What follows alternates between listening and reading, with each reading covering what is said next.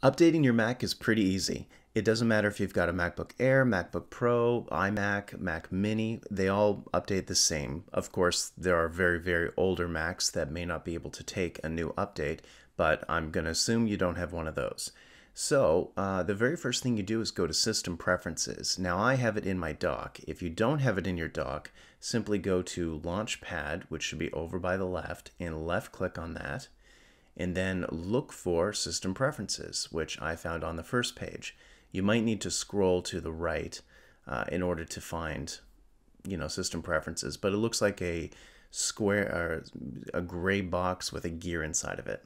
So left click on that, and once you've done that, you'll see in the bottom left-hand corner, Software Update. I've got a little 1 with a red circle, but I actually didn't have that the first time I checked. So you may not see that 1 there yet, but when you left-click on Software Update, it'll check to see if there's anything that needs to be done, and there it is. So I need to update now, and I'm just going to left-click on that. And it's going to ask me to read, of course, read the entire license agreement if you choose to.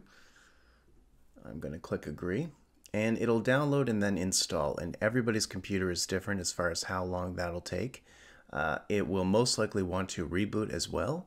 So I'll show you that from my phone camera because I won't be able to screen record while it's doing it. Really, one of the best times to update your computer is when you don't need to be using it for work-related reasons. So I often do my update at about 6 p.m. because if it takes a long time for the update to update, at least I'm still awake by 8 p.m. It normally doesn't take more than half an hour, but in the past there were some big updates.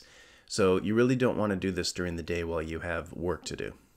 You can also click on automatically keep my Mac up to date. I don't do that. I'm just a manual type of person. So this is my phone videotaping my computer screen now. All you have to do when it's done downloading is click on Restart Now, enter in your computer password, the password that you use to log into your computer, click OK, click Restart Now, and then the process should start. It might take a second, and you're going to see a few things flash around, but that's okay. Now, I've sped this up for time, but basically your computer should show a black screen with a progress bar and the Apple logo. It took me about 15 minutes. It might take you up to 30 minutes even if it says it's only going to be 15 minutes. Don't worry about it. Just let it do its update and leave it for an hour or so depending on when you see your login screen.